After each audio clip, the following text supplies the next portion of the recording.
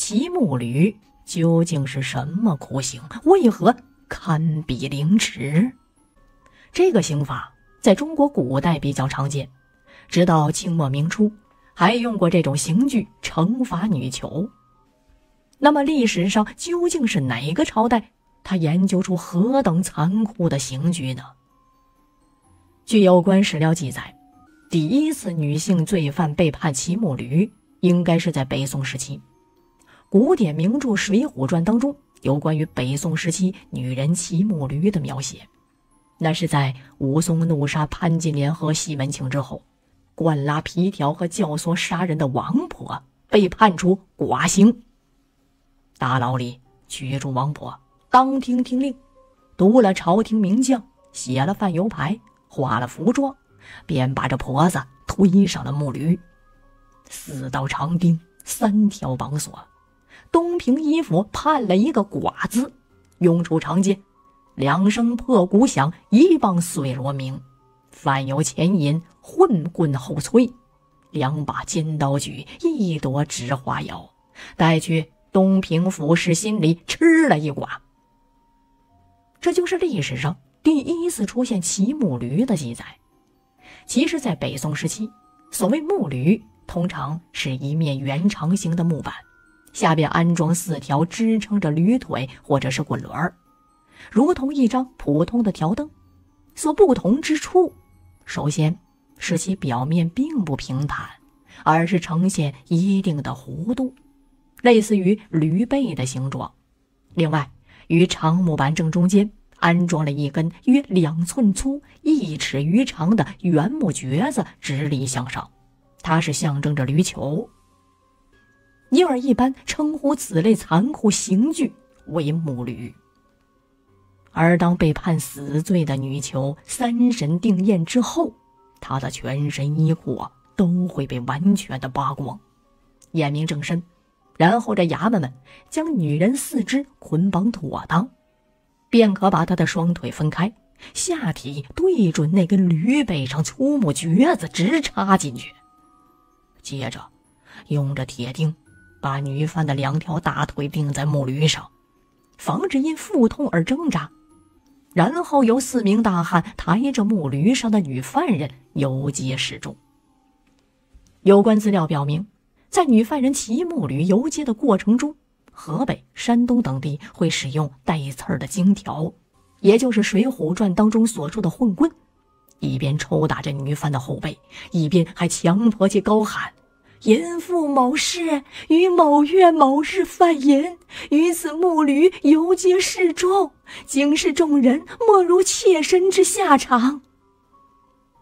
其余大部分地区则是会在游街的时候用水火棍狠打女性的乳房和臀部，以增加耻辱感和疼痛。到了明末初期，骑木驴的刑罚更加的残酷。据有关史料记载，当时的骑木驴的过程是这样的：先是一根木头上立起一根木柱，把受刑的女人吊起来，放在木柱顶端，使木柱戳入下体内，然后放开，让这名女人身体下坠，直到这木柱自口鼻穿出，长数日方气绝。清朝时期，官场刑狱又发明了比较复杂的木驴刑具。与原先木驴不同的是，这类木驴上面的木橛子下边连接着偏心轮一类的活动机关，可在木驴移动的时候，由车轮带动着木橛子在女犯人的下体里一下一下的抽插。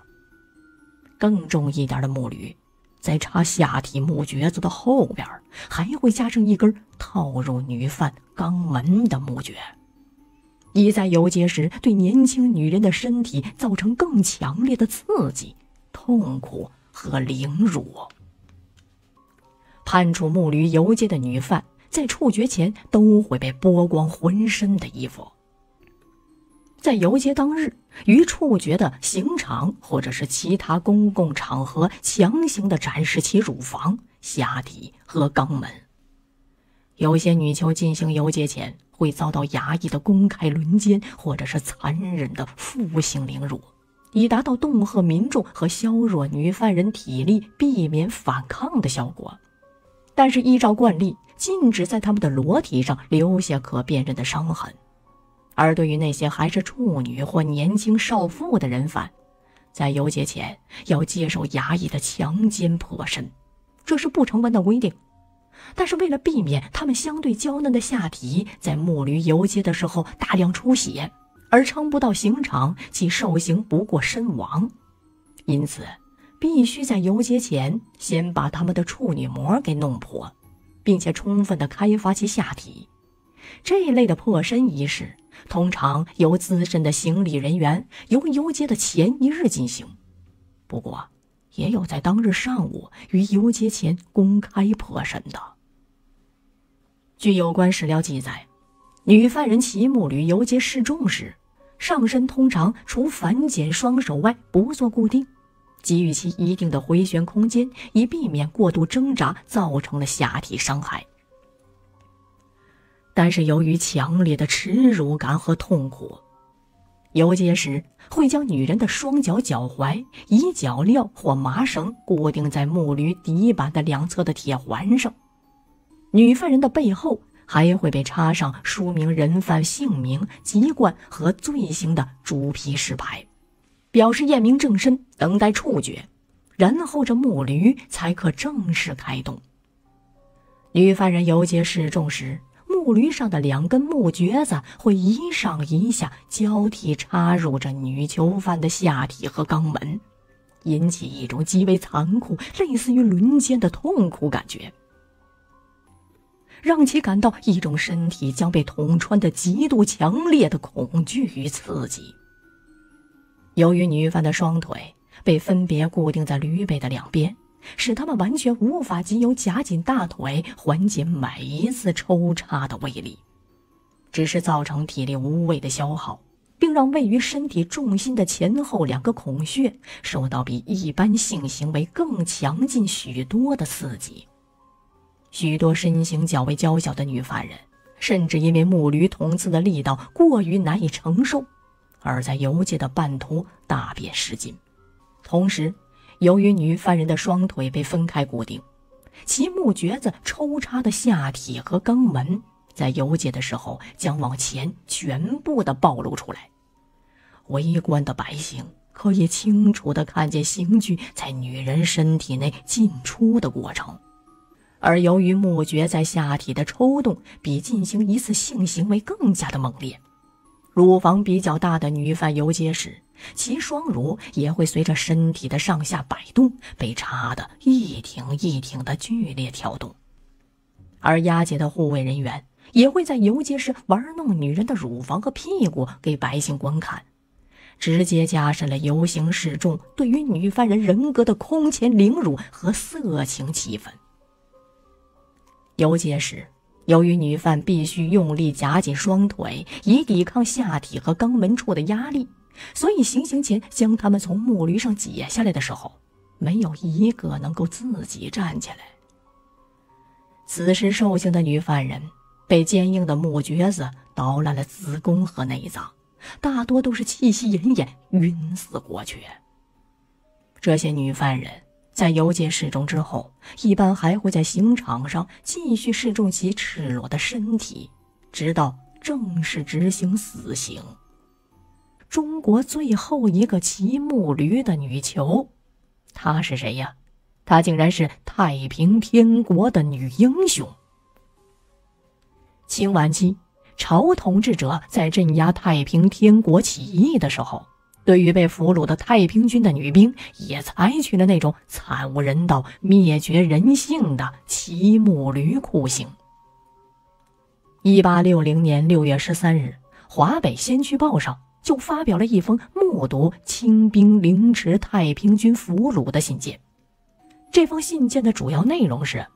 在太仓被占领的次日上午11时光景，有一大批的太平军俘虏被押送到魏康新附近的清军营地。这一批太平军俘虏当中，有男有女，有老有少，从刚出生的婴儿到80岁蹒跚而行的老翁，从怀孕的妇人到10到18岁的姑娘无所不有。清军把这些妇女和姑娘交给一批流氓强奸，然后拖回去让他们骑木驴。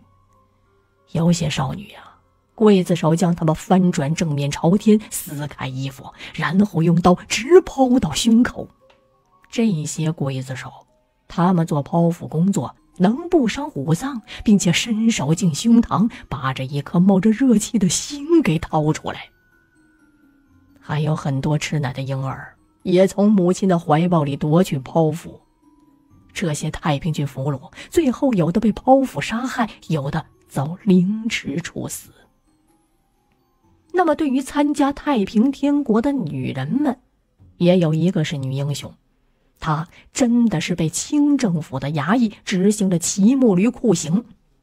她就是唐赛儿。我们中国历史悠久，先后经历了多个朝代的更迭，生活在底层的贫苦百姓们为了反抗统治者，先后出现了很多农民军起义。太平天国运动就是最著名的一次农民起义。然而在众多的起义军当中，唐赛儿他就是一个难得的巾帼英雄。关于唐赛儿的历史评价，这说法也是说法不一的。在男权社会的封建制度下，身为女性领袖的唐赛儿，她无疑是一个具有争议的人物，一生传奇的故事也流传至今。话说这唐赛儿是山东滨州人，他家境贫苦，自小从父习武，相传15岁他就武艺高超。父亲经常带着唐赛儿在街头热闹的菜市场里卖一讨生活。跟随父亲闯荡江湖多年，他又是习武之人，这就造就了唐赛儿顽强坚韧、勇敢果断的性格，也为今后统领太平军奠定了牢固的基层。唐赛儿18岁，父亲将她嫁给了林三儿，但是生逢乱世，当时是明朝初期，山东是连年遭受灾荒，很多的百姓都饿死了。而明太祖朱元璋死后，朱棣又发动了靖难之役，而山东刚好又是当时的主战场。唐赛儿的父亲被抓服劳役，虽然是习武之人，身强力壮，但是他年岁已高，服役不久，他便得了肺痨病。唐赛儿随丈夫进着官府讨粮，不料几句话不投机，丈夫林三儿竟然被这衙役活活的打死。林三儿的父亲接到消息之后悲愤而死。屋漏偏逢连雨夜，亲人这接二连三的都去世了，而他最后的亲人母亲也在1个月之后撒手人寰。众多的打击与生活所迫，唐赛儿决定率众起义。唐赛儿成为中国历史上唯一的一位女性起义带头人，她会成功吗？相传林三儿死后，唐赛儿偶得一石匣，内有宝剑兵书。经过研习，唐赛儿以传白莲教为名，集中了数千民众，于永乐年间起义。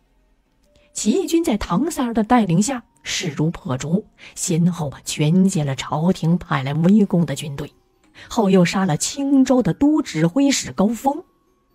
农民军的首战告捷，使得宾虹、丁谷刚、刘信等30支队伍纷纷的响起起义。起义军的队伍迅速扩大至数万人，各地的官吏都是惶恐不安呐。明太祖朱棣当时派遣了大量的军队前来镇压，农民军因为武器不先进，没有受过这专门的训练，最终还是被正规的朝廷军队给打败。虽然起义失败了，但是唐赛儿却不知所踪，他人间蒸发了一样，了无音讯。为了抓住这唐赛儿，明朝的锦衣卫倾巢而出。明朝的锦衣卫呀，他是听命于皇上，很多的一部分都是太监，行事残忍。对于被抓回来的年轻姑娘，都将其衣服脱光，剃光包括头发在内的所有毛发，之后再将其残忍的凌辱。这其他的刑罚还有辣椒水、老虎凳、铁窗、灌铅水，还有这铁棍刺穿身体等等。大部分的女人都受不了这些酷刑，最后都被迫承认。所有承认的女犯人最后都一律地骑在了木驴上，光着身子游街示众，最后被凌迟处死。据说这唐塞尔一案起码造成了至少1万多的年轻女人蒙冤惨死啊！最终不忍无辜人再被牵连，唐塞尔主动交纳出了白莲教圣物白莲玉足。唐塞尔被骑在木驴上，赤裸着送上了刑场。为了增加痛苦，可恶的衙役命人将这木驴上的木桩子加长加粗了不少，而且这桩子上全是木刺啊！4个壮汉将唐塞尔高高的举起，狠狠地落下。粗长的木桩子一下子插进了唐塞尔的下体，造成这下体血肉模糊，鲜血染红了木驴。就算这样，坚强的唐塞尔依旧咬紧牙关，没喊一个疼字儿。在游街的过程当中，这台木驴由4个壮汉抬着，为了折磨唐塞尔，他们专门就挑着坑洼不平的道路行走。骑在木驴上的唐塞尔的身体左摇右晃，戳穿面慢慢的加大加深，最后把这唐塞尔从木驴上扯下来的时候，连着肚肠子都带了出来。可想当时的场面是何等的血腥暴力。这还不够，当时他被凌迟了2000到3000刀，凌迟了3天才断气死去。唐塞尔领导的起义虽然持续的时间非常短，但是给当地的统治阶级沉重的打击。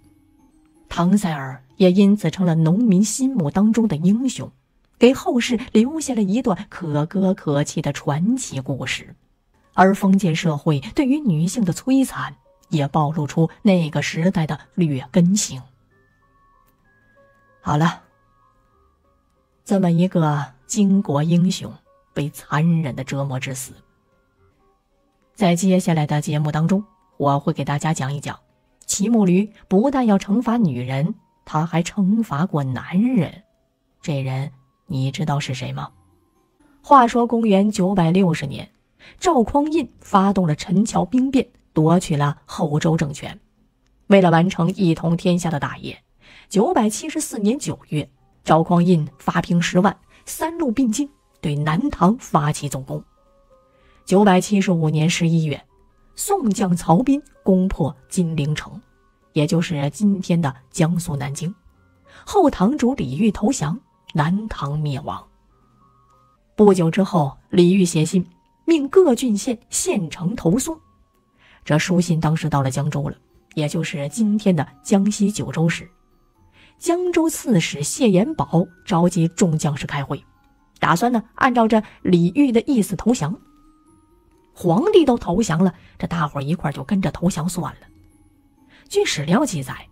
当时江州已被宋军就围困了多时，众将士都憋了一肚子的火啊，不愿意攻守县城。其中挑头的就是江州的指挥使胡泽。话说这胡泽那是一条硬汉呢，士可杀不可辱，他可不接受国家不战而降。胡泽就认为，武力士受李氏恩，安可服之？再者，书信的真伪难以分辨，你不能轻易的投降。胡泽在军中很有威望，他的提倡得到了大家的拥护。随即众将士杀掉了谢延保，推举胡泽任江州刺史。胡泽早年从军，他凭借战功从普通的士卒成为了邳将，军事经验丰富，特别是在守城方面他很有一套。他一方面鼓舞气势，整顿军纪，一方面排兵布阵，加强巡防。在胡泽的率领下，江州城凭借长江的天险，防御固若金汤。宋军当时没有赚到半点便宜。在战事失利的情况下，赵匡胤特别着急，于是就派出了能征善战的大将曹翰。曹翰这个人久经沙场，有勇有谋，他认为区区江州弹丸之地不在话下。可是兵临城下的时候，这曹汗有些傻眼了。城带江覆山，楼橹高险，坚不可破。城头上，胡泽等将士厉兵秣马，同仇敌气。江州确实是一块难啃的硬骨头，为此曹汗是软硬兼施，一方面派人劝降，一方面武力相攻。不过这两手都不好使。这场攻防战斗自从这冬天打到夏天，结果是胡泽一方誓死不降，曹汗一方死伤惨重。也许是上天真的想灭了后唐啊，就在最关键的时刻，胡泽病了。你说这可出了乱子了。据沈括的《梦溪笔谈》记载，胡泽病后心情特别不好，厨子做的快鱼又不合胃口，胡泽大怒，说了一句要杀掉厨子的计划。为了活命啊，厨子连夜从城墙上放绳索就跑了，投奔敌军去了，把这城内的虚实都告诉了曹汗，又亲自带领宋军从依险而不设防的城西南角攻进城去了。4月21，江州城失守，曹汗带人杀进城后，胡泽当时病甚，卧床上，无力反抗，做了俘虏。曹汗攻陷江州后，展开了疯狂的报复，遂屠其城，死者数万人，所掠金帛以亿万计，同时把江州城墙削去7尺。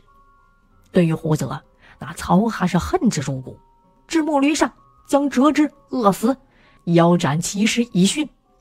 不过呢，胡泽当时病入膏肓，被钉在木驴上不久就死了。凌迟之刑免了，曹汗将其拦腰折断，算是泄了私愤。在我们看到的古装影视剧或者是小说当中，骑木驴呀，大多呢是明清时代惩罚女性犯淫罪的一种刑具。